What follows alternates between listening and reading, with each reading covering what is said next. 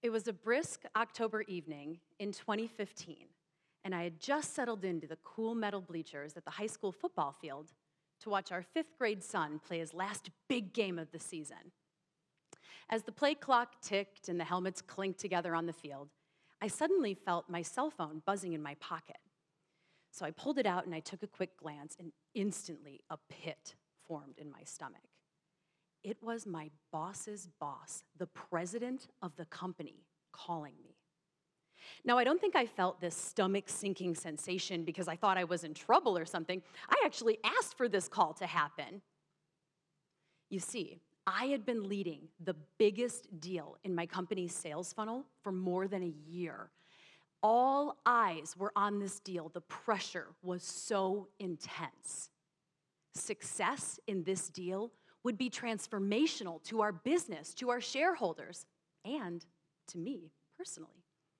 So I went all in on this deal, working tirelessly, nights, weekends, holidays, sacrificing time with my friends, missing family vacation, executing every last detail to ensure we would win. And when it came down to it, when we got to the final play, we lost. Now, sometimes when you lose, it's really, really hard to understand why. Maybe you weren't affable enough, maybe you just got outbid. But that wasn't the case here.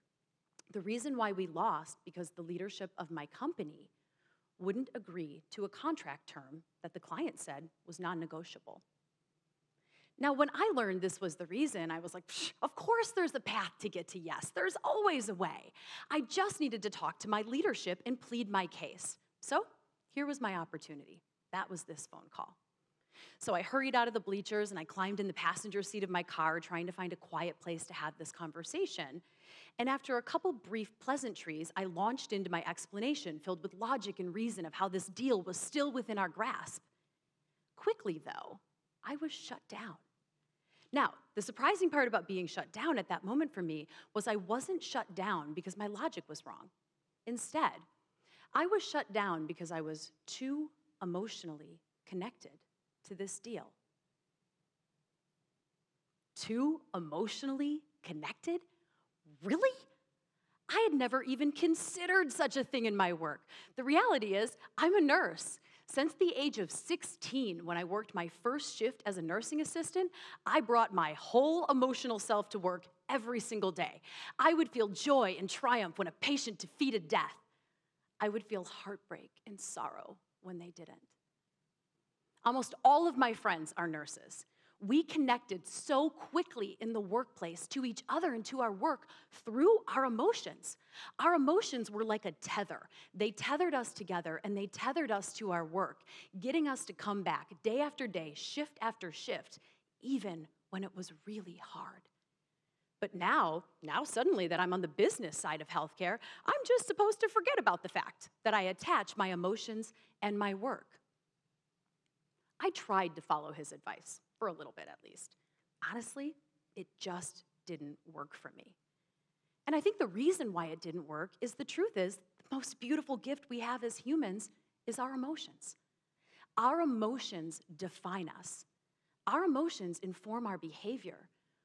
We act the way we do because of how we feel. And a really cool thing about the human brain is that we are wired to have our emotions frame our memories. In the absence of emotional connection, quite frankly, we just don't remember. Think about it this way. Take yourself back to elementary school. Can you think of your favorite teacher? Okay, now bring yourself back to that classroom. Can you think of how that classroom smelled? Maybe. Can you try to think of something specific that that teacher taught you? Maybe not. So why is that person your favorite teacher? Why did they come to mind? The reality is that person stood out to you as your favorite teacher because of the emotional connection that you shared. Maybe this person helped you feel smart. Maybe this person helped you feel confident. Maybe in a big, scary school, this person helped you feel safe. It isn't the learning that frames our memories. It's the emotional connection that we share. So what does emotional connectedness look like in the workplace? I visualize it something like this. We are each our own human emotion map. Each one of us has a unique set of attributes that is informed and defined by a leading emotion. Now, that leading emotion has a lot to do with how we act, how we behave, and how we show up at work. How we act and how we behave has a lot to do with our performance. Performance at work is critical because this is how others judge us. This is how they reward us, how they recognize us, and, importantly, how they remember us. Now, if you imagine yourself standing in the center of this human emotional map, how would you describe your leading emotions? What is it that helps you show up? What is it that informs the way you act, ultimately manifesting in your performance? If you're having a hard time thinking of the words to describe it, you can't come up with it yourself, ask somebody else. Ask somebody you work with. How would you define me? How do I show up to you? Let me give you a personal example of this. I tend to lead with a lot of curiosity at work. Anyone who works with me knows I ask a lot of questions. Now, I ask a lot of questions not because I can't comprehend what I'm doing or what they're doing, and not that I don't trust what they're saying, but in my job, I have to make really big decisions. So by asking a lot of questions, this behavior that comes with curiosity, I'm closing the gap between the known and the unknown. How that manifests in my performance is I'm able to make better, higher quality decisions faster. My decision-making capacity and ability has been a key factor in my career success so far, allowing me to be recognized and rewarded and promoted. Now, as I was describing this human emotion model and sort of the way I lead with these emotions and how that connects through to my performance, one of my business mentors said to me, well, you know, April, the way you do that, that's really what gives you an edge. Those are your edges. That's how you stand out from the crowd. It's how you're distinguishing yourself. Don't ever let anyone round your edges. I found those words to be brilliant. He was exactly right. I don't have a secret sauce to be successful, but what I do is attached to my work. I lead with my emotions, and I don't round my edges. Now, something happens in work over time, though. Just as I was experiencing on that call in my car on that day, the very thing that was helping me get recognized was also what was getting me criticized. Now, maybe that's happened to you too.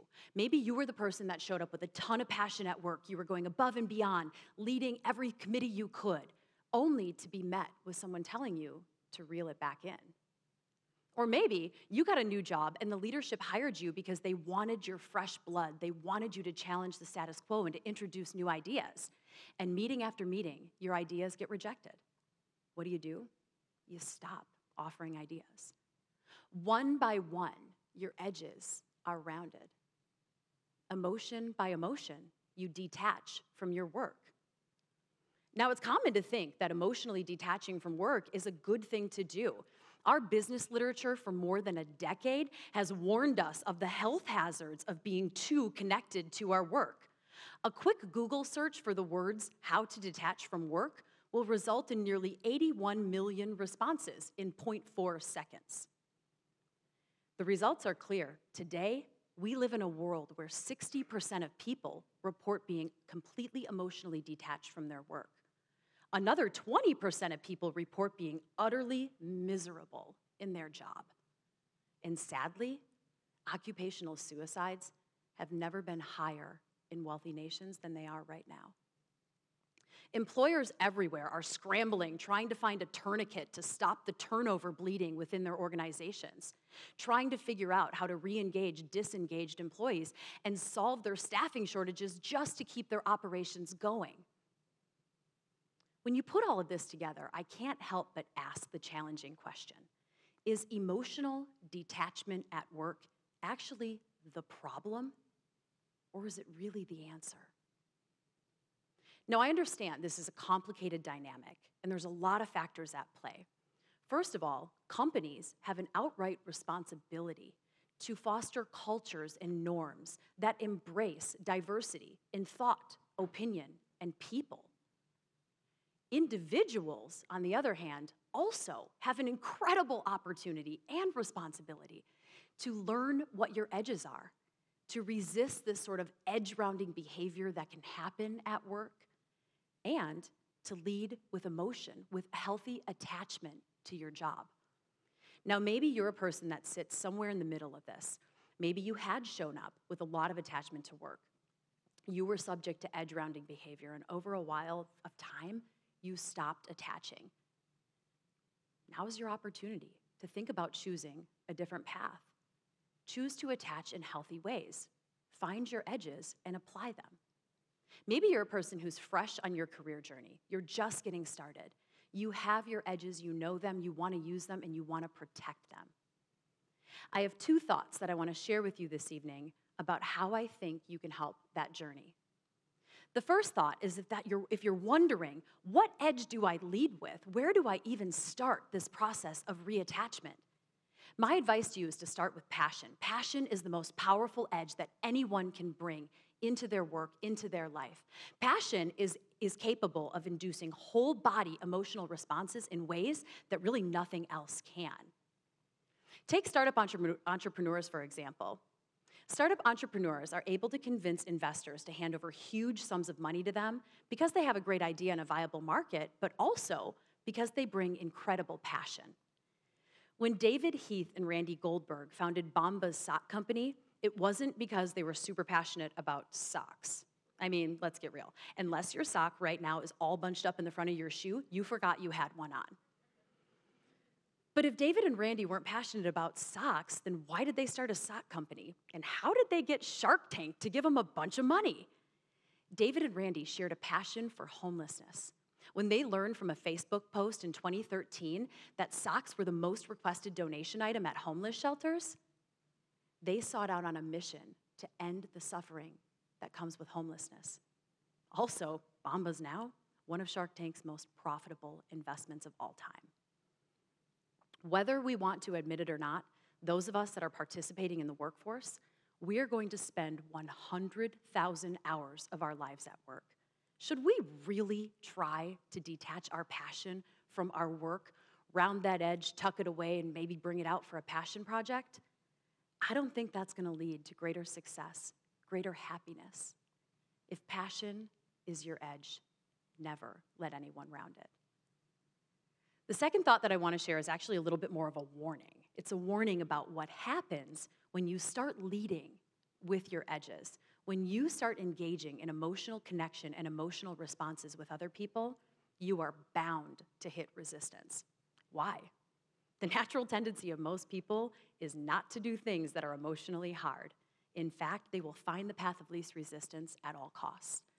Deloitte tells us that 60 to 70% of large-scale change projects in business fail because people won't push through resistance. It kind of makes sense if you think about 60% of people being emotionally detached at work. Why would you push through something that's really hard? I believe the opposite can be true in business, though. I believe resistance is a gift, and here's why. When you have met a moment of resistance, you can recognize that you are on the very edge of a breakthrough. Being able to push through that resistance allows you to get to that breakthrough. In a moment when you are up against a resisting party, or you're in a moment of resistance, that person's brain is lit up. Dopamine is surging, synapses are firing. They are capable in that moment of paying attention to you. They are not distracted. It's right here in this moment where you have your opportunity to be remembered. You have your opportunity to lead with that emotional edge and form a connection. I have a personal example of this. In our company, we introduced a new technology in January of 2020, this whole digital transformation. It changed the way hundreds of people had to do their jobs. As you can imagine, retraining hundreds of people who have done their job one way for a very long time to do it differently was not exactly popular. The resistance was massive, daily ploys and excuses of why we needed to go back to the old way. However, 8 weeks after we went live, a pandemic hit our nation, and our nation's hospitals needed our business more than ever before. Had we not pushed through the resistance, we never would have been able to meet our customers' demands. Because of this transformation, we achieved 5 times productivity growth. And as a result, we've now achieved 9 times revenue growth, writing a story that's never been told in our industry. Resistance was a gift. So what I think I was feeling that day in the car on that phone call wasn't some sort of stomach-sinking response to losing. Instead, it was the words of my intuition saying to me, April, this company is trying to round your edges, trying to take away the very things that make you special. Stay here, and you'll never find the success that you had always dreamed about.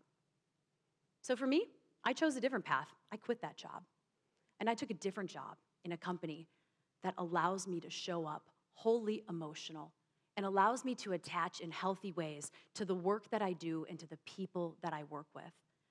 I'm honored to call the people that I work with some of my very best friends, and I'm so proud of the work that we get to do every single day through our passion.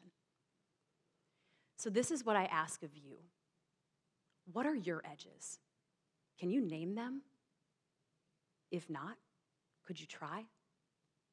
If you know what they are, do you use them? Our world has never had more room for difference makers, and we need you right now. So if you're wondering where to start with passion. It won't fail you. If you're wondering what to do in that moment of resistance when you hit that edge-rounding behavior, embrace that moment, recognize that it's a gift, and push through to the breakthrough on the other side. It's in those moments where you'll be remembered. It's in those moments where you'll stand out. Thank you.